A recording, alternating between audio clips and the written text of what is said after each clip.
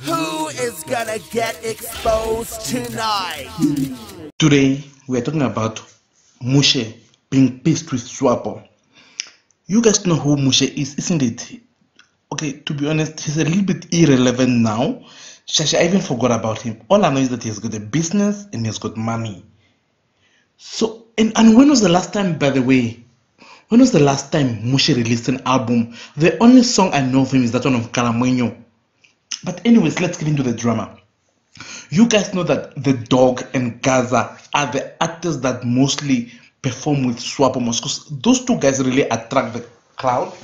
So Mushe went on Facebook to post asking Swapo because he's very pissed as to why only some artists get invited to perform for Swapo and not the likes of him.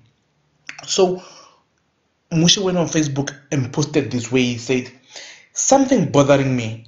I know, is some of us not Swapo members enough?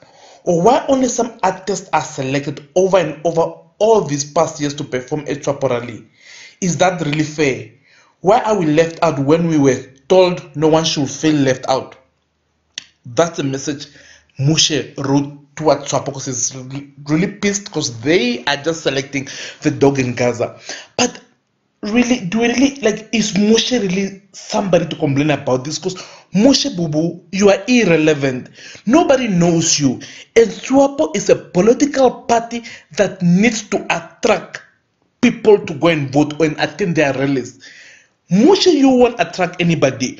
You've got a business in Ondangwa and you can't attract customers to come to your bar. How are you going to attract people to come to a Swapo rally? I'm sorry, I love you. I love Mushe. You guys know that I love Mushe, right? But he's not one of those to complain about the Shashi. He's really irrelevant.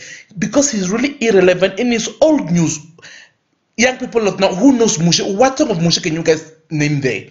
Even I don't know any besides that Onkaramonyo song that I used to love. But that's an old song. He hasn't released any new songs and whatever. The best advice I could give to Mushe is, Mushe, go back to your business. You've got an egg business, you've got a bar, you've got all of that. Go focus on that. Music is not for you. If even Kaboy Kamakili, who came late in the game, is more popular than you are. So